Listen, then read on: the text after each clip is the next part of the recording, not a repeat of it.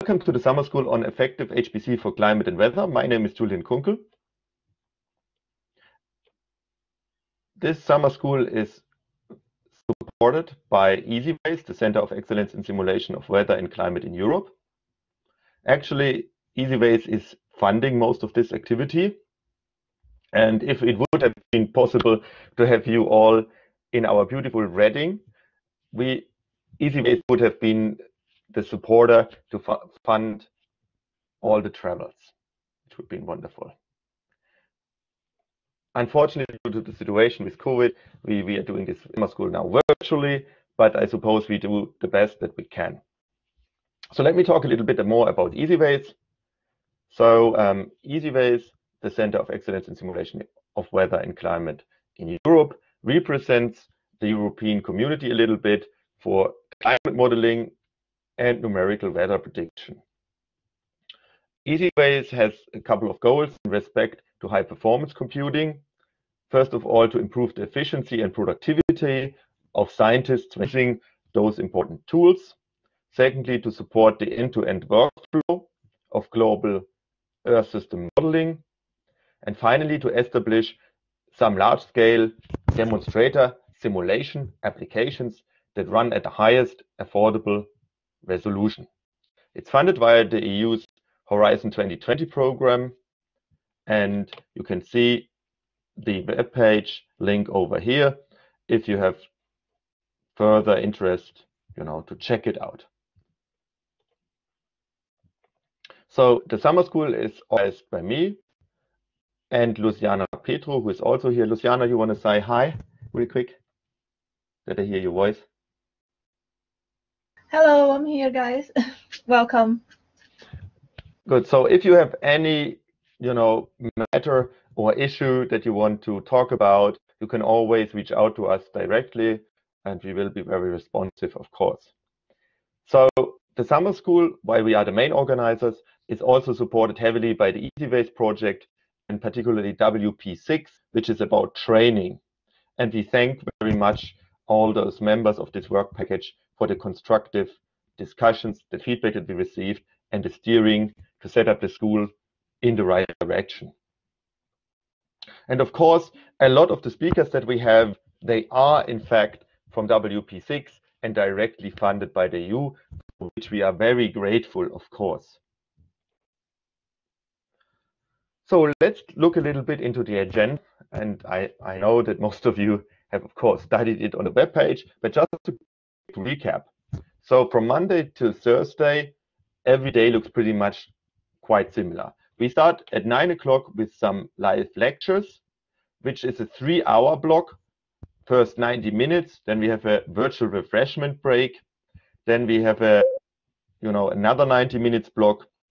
And after that, if offered by the respective lecture and topic, we will have a lab tutorial. I will talk more about how lab tutorials work again, but typically it's about half an hour pre-recorded video that you can watch anytime.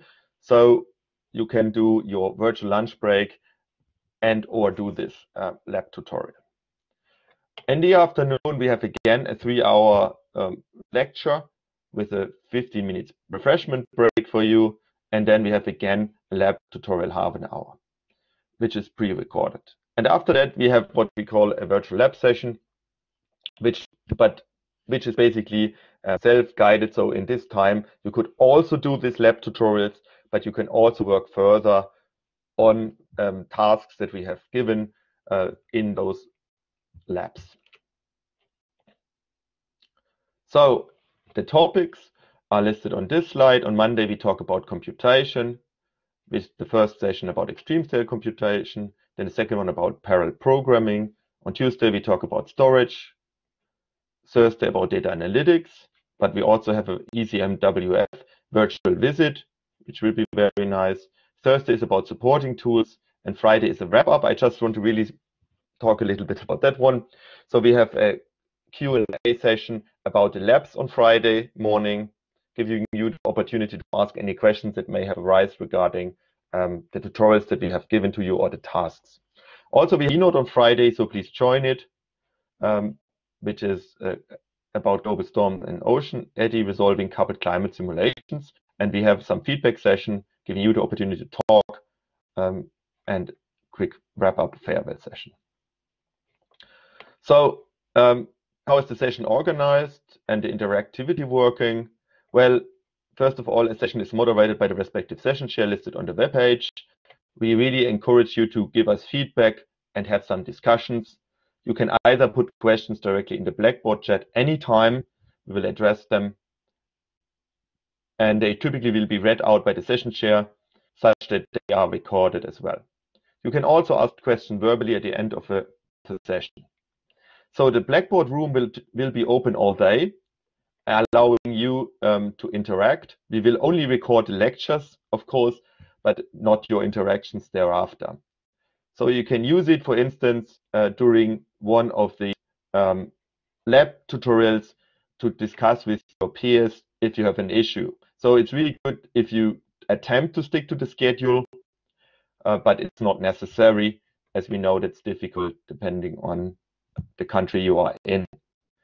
But it might be beneficial to do it, to attempt a little bit during the sessions, and then you get feedback from your peers. Okay, sometimes you may create breakout rooms to scale up. Please make sure you always mute your mic. Also, don't use the video except if you want to ask questions. So the mailing list, you can also use the mailing list if you have matters for interest for the general public in this channel. You can, of course, talk to the speakers and session chairs even after the sessions. They typically have their emails available. So the lab sessions, our goal was that we wanted to support this large class that we have and to give you the chance to make asynchronously some progress. So we have these 2 virtual machines according to the web pages and a YouTube video. Well, I'd say a couple of shorter, it's about 30 minutes typically for a topic, giving you a tutorial to overcome the initial obstacles that you have with this respective topic, how to work with the VM and so forth. And you should watch it during this timetable lab tutorial, but you can also do, as I said, whenever it fits your personal schedule. Most of these sessions will have some extra tasks that allow you to explore the topic deeper, and you may want to do them at the end of the day when you have this virtual lab session. So to interact during the school, you can use Blackboard, like I said, but for every lab, we have on Friday this Q&A session where you can ask the questions about it. I need to hurry up a little bit. So after the school, you will email you a certificate of attendance. We said about 70 to 80% of attendance of the lectures is necessary. The scale here is because we don't want to limit, what happens if you have 79% attendance?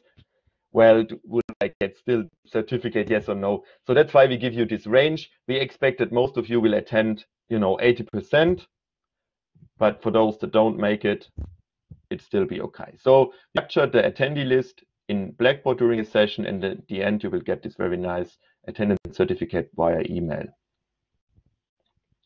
Just to mention real quick what happens in 2021. We will hopefully do the summer school again in Reading if the situation permits, and we will get an update in the topics. Also, what we mentioned on the webpage quickly is that we work with the HPC certification forum to actually enable some certificates that are worldwide recognized HPC knowledge. So now, is there any question? You can let me real quick check in the question box. So far, I don't see any questions. If you have any, now drop them. I will real quick make a poll. If you have to figure out if you have a problem with the VM, some people had problems with the VM. So again, if you have questions, please do so.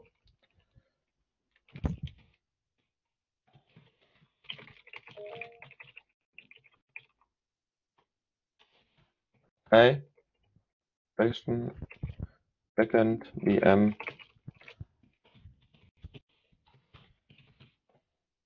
Okay, so the poll is now on. Yes, there are 2 virtual machines. Indeed, so there is one for the general, most of the sessions basically, and there's a special VM that has been set up by our folks from CMCC about high performance data analytics and visualization, which is needed on Wednesday, because that uses a different operating system. Okay, I see already in the poll, basically, great, 30, about 30 said it works for them, and 3 people said it doesn't work for them. That's a bit unfortunate, but we know sometimes there are issues. You know, even virtual machines appear not to work perfectly all the time.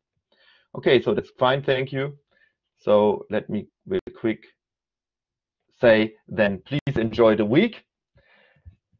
And in that sense, I hand over to Rupert, who is leading the about extreme scale computation. Rupert, please.